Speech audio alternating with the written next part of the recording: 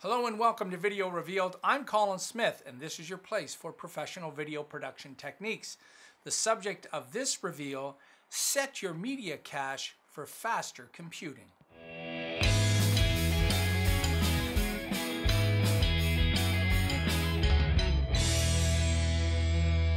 Alright, trying to manage memory, especially now with things like 4K, it's very important that you make sure that this one setting, among many other settings, this one is set correctly. By default, it's set to your C drive on Windows or your Macintosh HD on the Mac, which is the worst place because those are normally the drives that are working hard.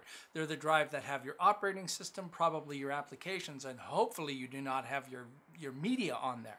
Your media should be in another location, and if you're lucky enough to have another drive, you can use that for your Adobe media cache, and it can be something as simple as a USB 3 drive. In fact, I've got one here. You know, something like this was like $18 for the case, and you just slap in an off-the-shelf drive in it, and even USB 3 is fine. Of course, Thunderbolt, if you happen to have that, even faster. Or on a desktop computer, designate another drive, just stick in an SSD. So where are those settings? Let's go have a look. The preferences in Premiere Pro are in the Edit menu, Preferences, and on the Mac they're in the Premiere Pro menu. Choose Media. And you can see that I've got my F drive. Now I'm using an HP ZBook here that actually has two separate drives in it. So my stuff is not on the default, which again would be on the C drive here. So it's in my F drive. And then there's the media cache database. You can put it there, but I'm just leaving it in the default. These are not big files. This is very important. So let's go have a look at where that is. This is my demo drive, and in the cache are all the different Adobe applications that keep the cache. And if I mouse over here, you can see this media cache file is 15 gigabytes. And this one is 19 gigabytes. So how do you clean them up? Well, you know what? You can just throw all of this away. These are not project files. This is not going to harm you where you're going to lose something. It just might have to recalculate a preview or some other type of thing that that Premiere Pro saved. Okay, so once you have that set, you click OK and you're done. It's a sticky setting. Only if you reset your settings, reset your prefs, will you have to go and change that. Of course, you have a different computer, you're going to have to change that on each one.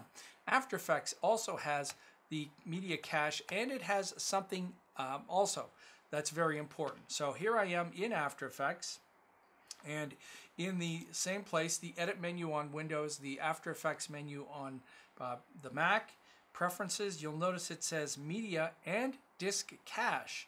So in here, I'll open this up, and I've enabled my disk cache.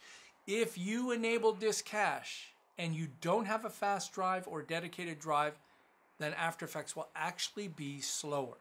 Only turn on the disk cache in After Effects if you have enough really powerful fast drives going around. Again, for me, I'm using the drive that's on this computer as a second internal drive. But this makes a huge difference. What the disk cache will do is it will start to write files where you're running out of memory. So it's writing the disk cache information. The next time After Effects needs to render that file, it actually checks to see if that project is the same, if that timeline hasn't changed, if the layer hasn't changed, then it reads that information from the disk way faster than having to recalculate it. The disk cache actually works on a layer by layer by layer basis. It's remarkable. Down below that, you can see there's the same folder. In fact, this one is in the cache folder that's there. And you can see I can simply click in here and empty that disk cache if I want.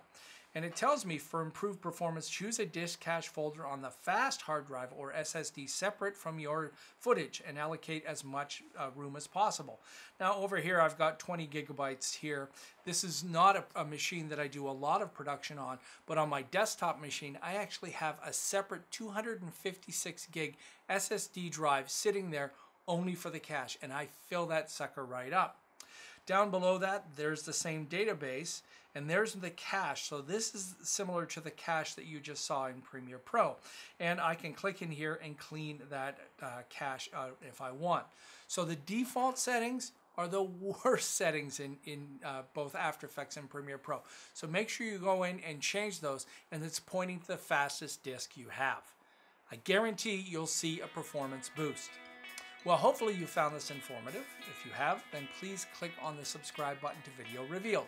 If you're not already an Adobe Creative Cloud user, in the description is a special link for you to get your free 30-day trial. Until next time, I'm Colin Smith. It's my job to get you looking your best.